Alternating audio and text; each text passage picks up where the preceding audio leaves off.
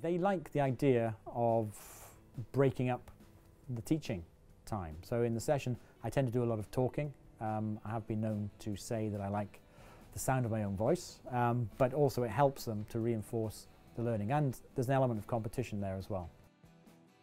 The fact that I can generate my own questions, the fact that the questions are easy to set up, there are lots of different types of questions.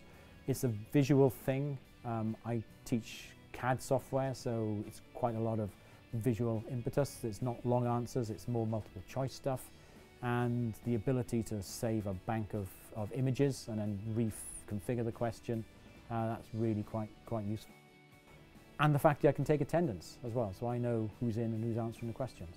I just had a go at it and found it quite useful. I'd set up, quite a lot of questions on it and just got familiar with the process and tried it out. I've been using it now for about 3 years, and the positive response has always been from the students.